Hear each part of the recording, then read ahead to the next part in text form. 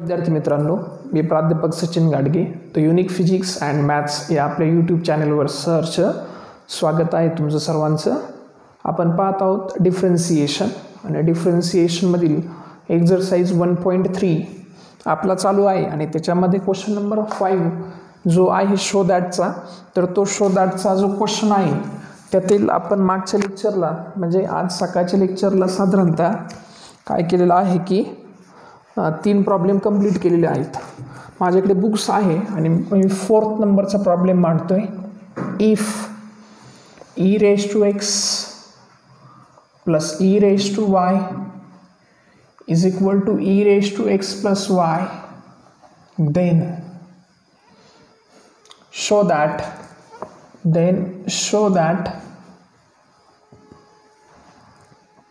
dy by dx is equal to minus e raised to y minus x.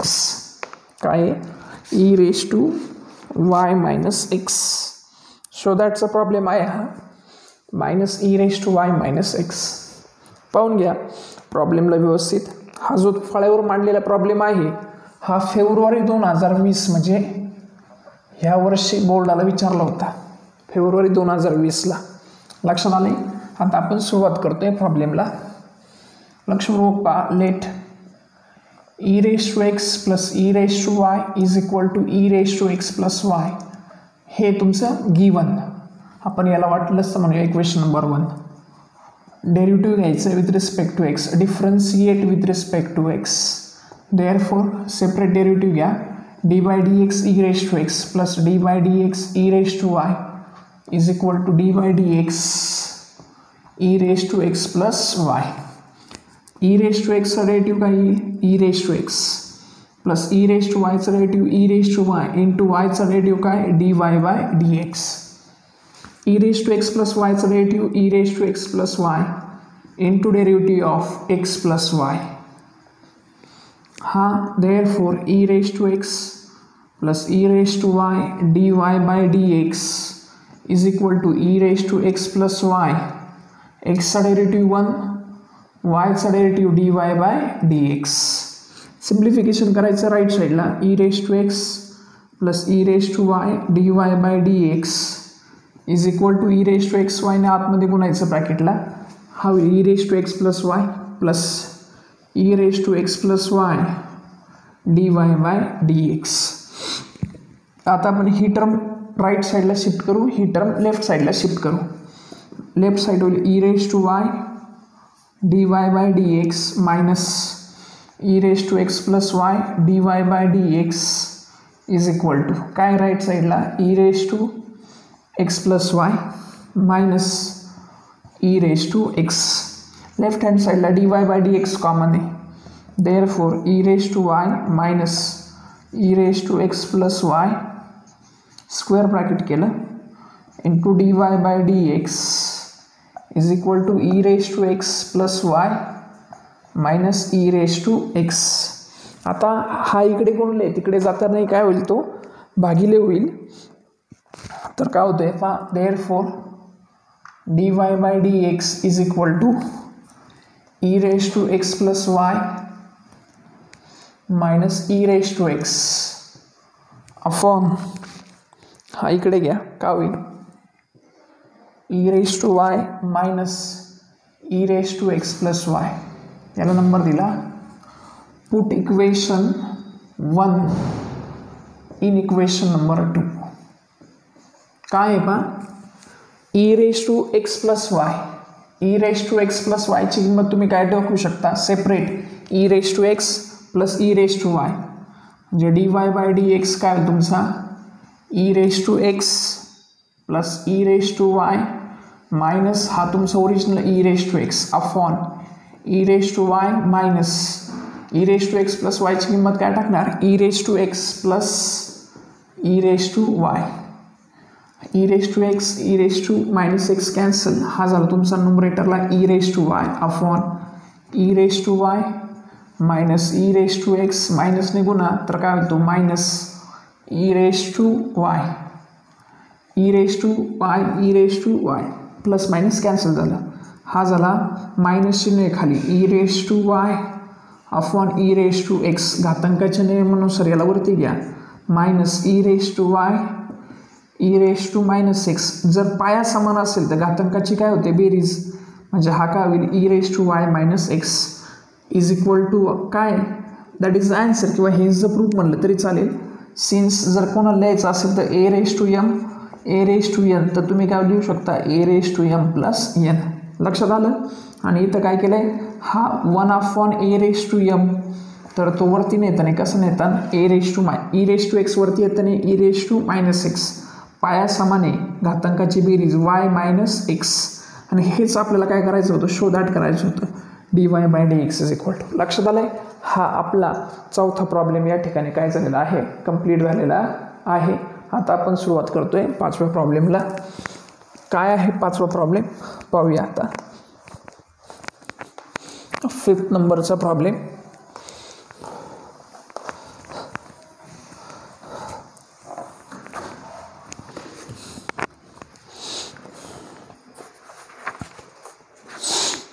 पाच नंबरचा जो problem आहे तो आहे if sine inverse x raise to 5 minus Wai raise to 5 upon x raise to 5 plus Wai raise to 5 is equal to pi by 6, that is 30.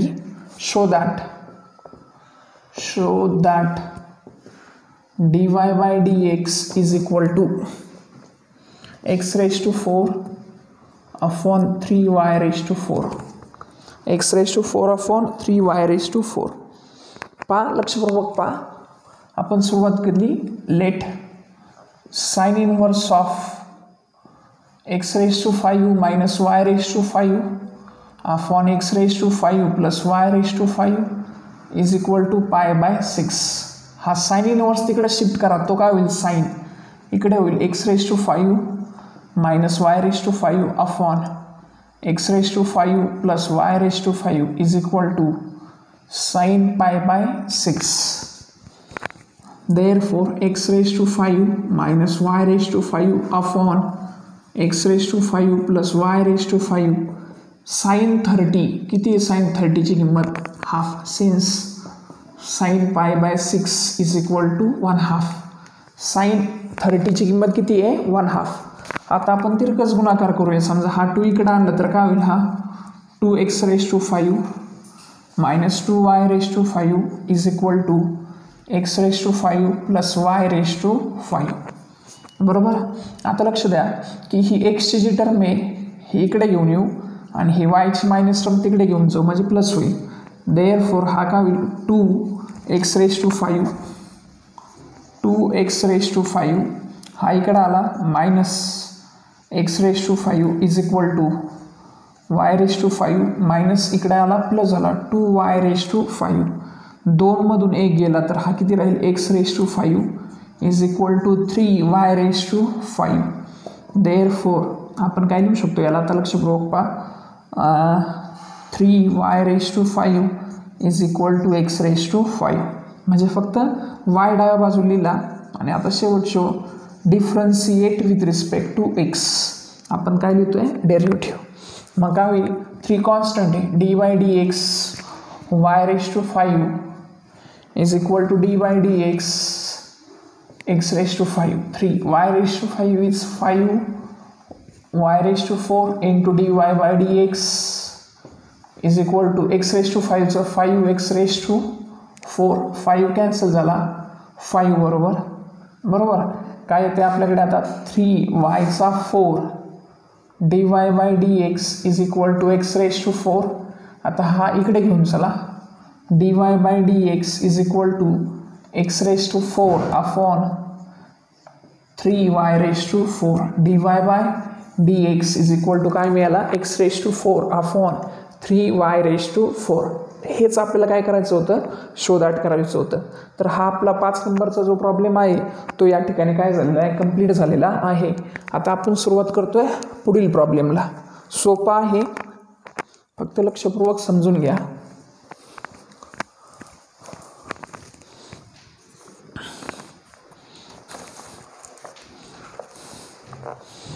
6 नंबरचा जो problem आहे तो आहे if x raised to y is equal to e raised to x minus y, then show that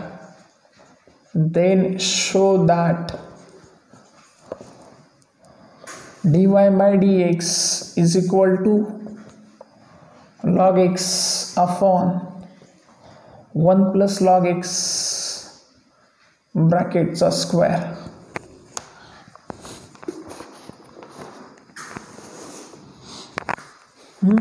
लक्षपूर्वक पाहताय. Late x raised to y is equal to e raised to x minus y. Suppose याला म्हणलं given. आता उत्तरामध्ये काय दिसतंय, लॉगच्या term दिसतात. याचा अर्थ 100% याला आपल्याला काय अप्लाय करावं लागेल, log.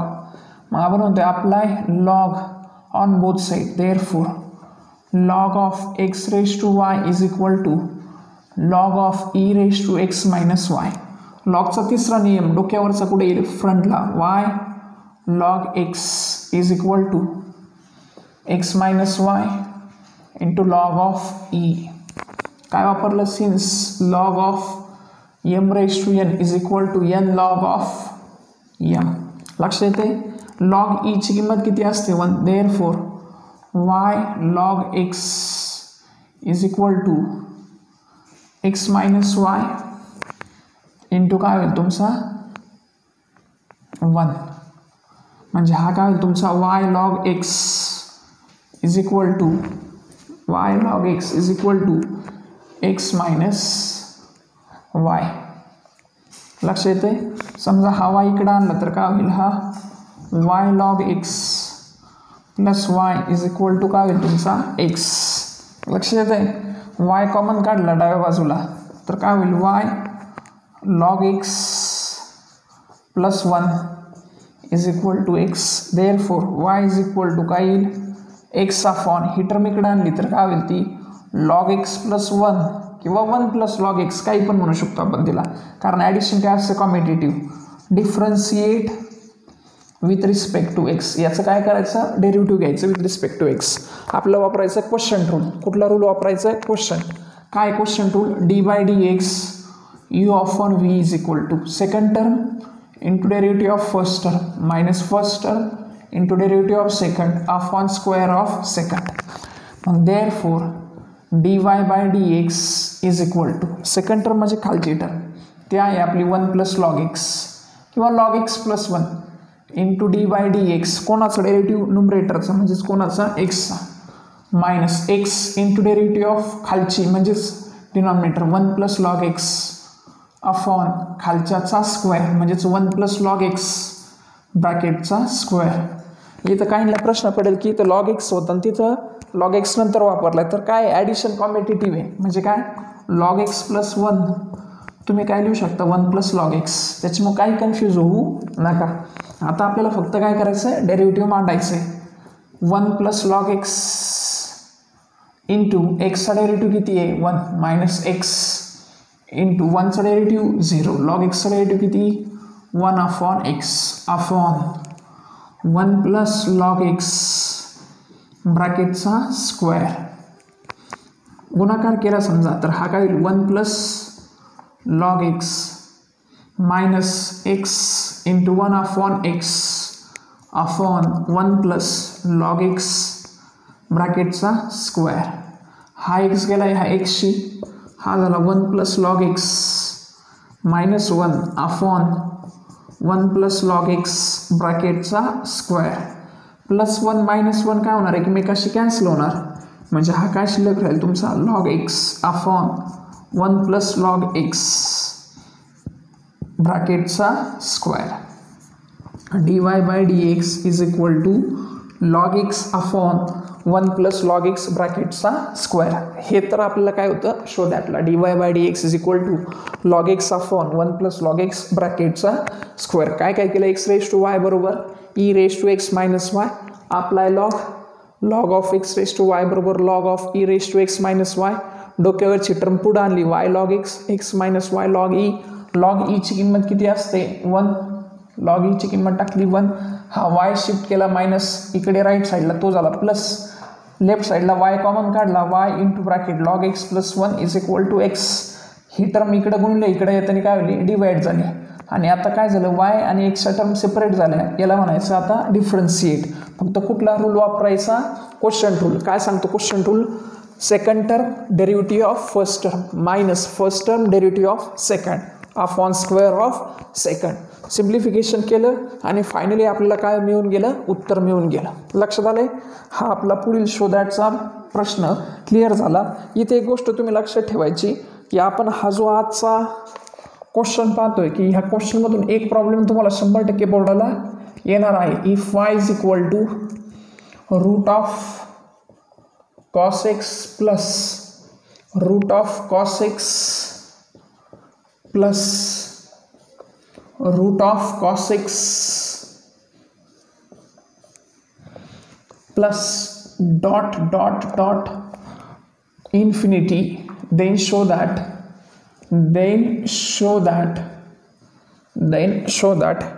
dy by dx is equal to sin x upon 1 minus 2y. sin x upon 1 minus 2y. आता लक्ष द्या की MHT-CET साठी एक गोष्ट लक्षात ठेवा.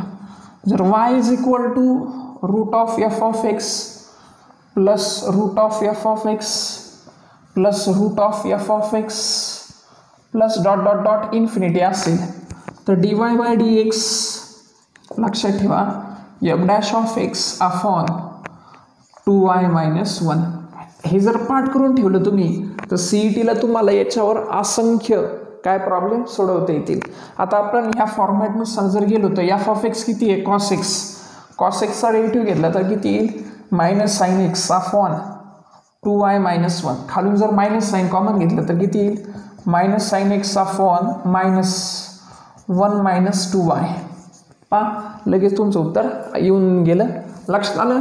तुम्ही नोट डाऊन करून ठेवलं CETच्या नोटबुकमध्ये. हा लेट सुरुवात केली मी. y is equal to route of cos x plus route of cos x plus route of cos x plus dot dot dot infinity. याला म्हणायचं इक्वेशन नंबर 1. लक्षात ठेवा. आता काय करायचं, ऑन स्क्वेअरिंग दोन्ही सगळे प्रॉब्लेम ह्याच फॉर्मॅटमध्ये असतील. On squaring both side therefore y square is equal to फक्त बाहेरचा रूट निघून जाईल कॉस एक्स प्लस आतमध्ये आहे तेच चालेल route of cos x plus route of cos x plus dot dot dot काय चालले परत ते इन्फिनिटी. याला म्हणलं तुम्ही इक्वेशन नंबर 2. आता लक्ष द्या की ही जी टर्म आहे route of cos x plus route of cos x परत ही काय झाली, रिपीट झाली. म्हणजे ही काय इक्वेशन नंबर 1 नुसार y काय याच्या पुढची टर्म परत काय येणार आहे, रूट. तुम्ही म्हणता इथं 3 येतं नाही इथं 2च येतं, असं काय नाही. याच्या पुढची परत काय येणार आहे, रूट कॉस आणि 30 येणार आहे. मग आपण म्हणणार आहे from equation number 1 y square is equal to cos x plus या संपूर्ण टर्मची किंमत काय टाकली आपण, y. लक्षात आलं. काय टाकली, y square is equal to cos x plus y. आता हा y इकडे शिफ्ट करायचा असेल तर शिफ्ट करून घेऊ आपण, किंवा डायरेक्ट डेरिव्हेटिव्ह घेतलं तरी काही प्रॉब्लेम नाही. Differentiate with respect to x dy dx y square is equal to dy dx cos x plus dy bye dx. yचा derivative काय, dy bye dx. y स्क्वेअरचा derivative 2y into yचा dy bye dx. ही term इकडे shift केली तर काय झालं, minus dy bye dx. cos x चा derivative किती, minus sign x. dy bye dx काय common, हा काय होईल 2y minus 1 into dy bye dx is equal to minus sign of x. आता dy बाय dx एका बाजूला ठेवा. dy bye dx is equal to minus sign x upon काय आलं तुमचं 2y मायनस 1. आता आपण म्हणतो taking negative sign common from from D. Therefore dy by dx is equal to minus sin x upon minus into bracket 1 minus 2y. Minus minus cancel, हा झाला sin x upon 1 minus 2y. dy by dx is equal to काय उत्तर आलं, sin x upon 1 minus 2y. हेच आपल्याला काय करायचं होतं, शो दॅट करायचं होतं. लक्षात आलं. 7 नंबरचा हा प्रॉब्लेम मी या ठिकाणी काय केला, कंप्लीट केलेला आहे. आता मी फक्त क्वेश्चन पेपर चेक करतो आणि तुम्हाला सांगण्याचा प्रयत्न करतो की एका कुठं एखादं गणित तर नाही आहे. जुन्या क्वेश्चन पेपर चेक करत होतो मी.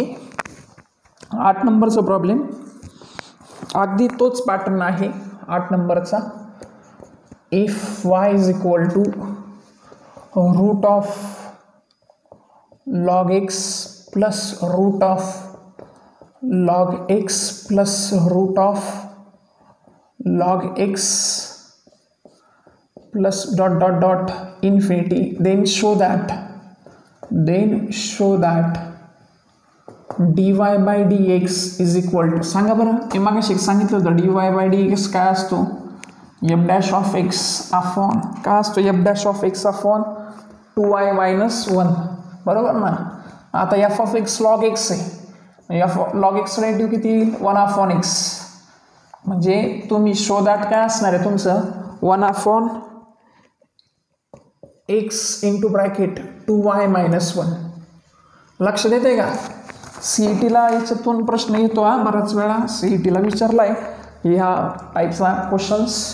सुरुवात करूया आपण. Late y is equal to route of log x plus root of log x plus root of log x plus dot dot dot infinity.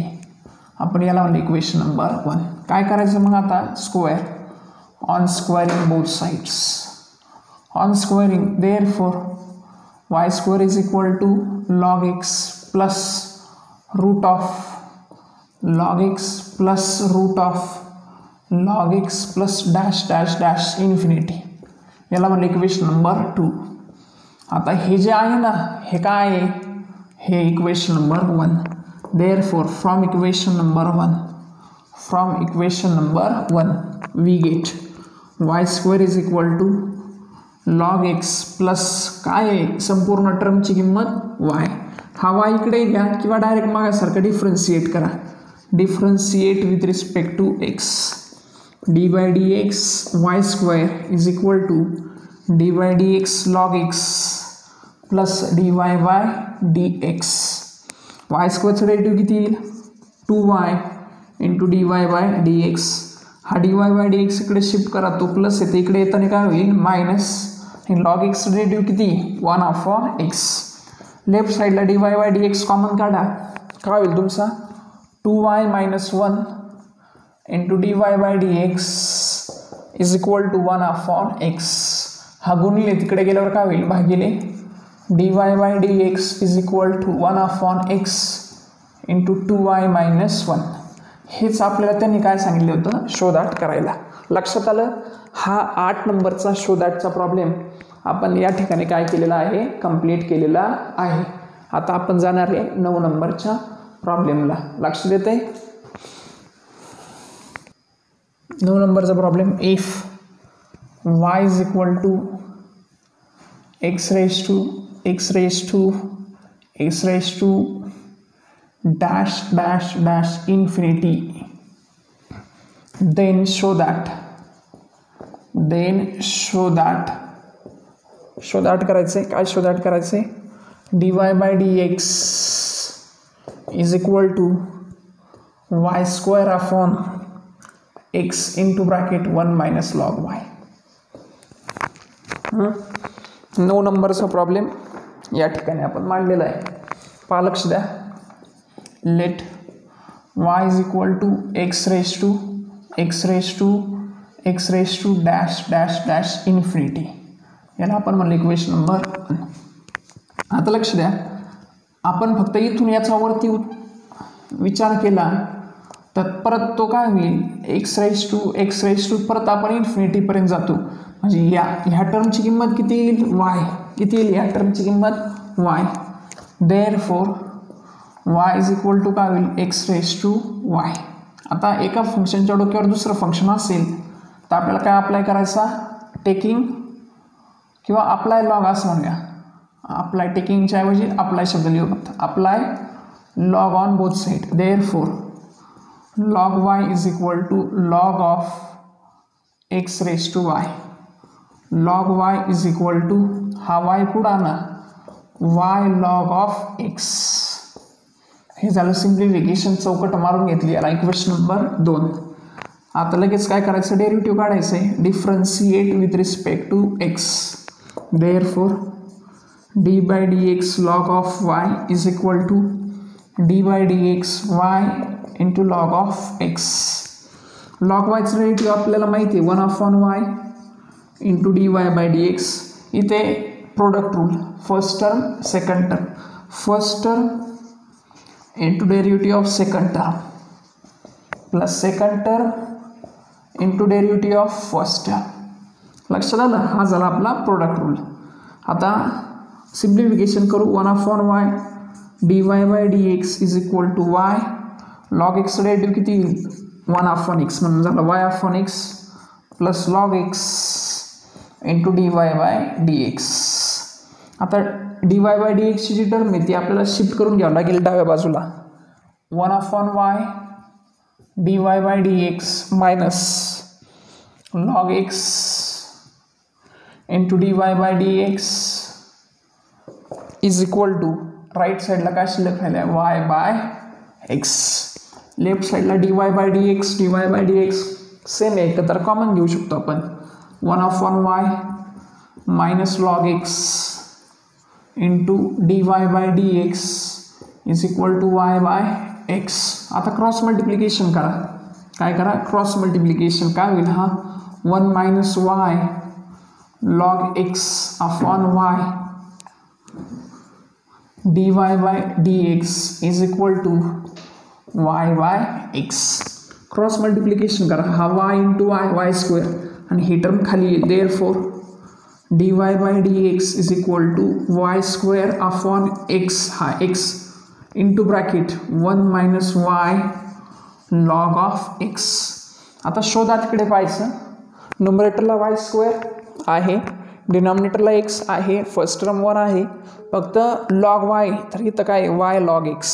इकडे येऊ पाठीमागे y लॉग x ची किंमत आहे इक्वेशन नंबर 2 मध्ये किती log y. From equation 2 y log x कशाने replace केला आपण, y log x कशाने रिप्लेस केला log y ने. Therefore dy by dx is equal to y square upon x into bracket 1 minus काय लॉग ऑफ y. आणि आपण म्हणू शकतो हे इज द प्रूफ. लक्षात आलं. 9 नंबरचा प्रॉब्लेम या ठिकाणी आपला काय झालेला आहे, कंप्लीट झालेला आहे. आणि आता आपण चालू करतोय आपला शेवटचा म्हणजे 10th नंबरचा प्रॉब्लेम.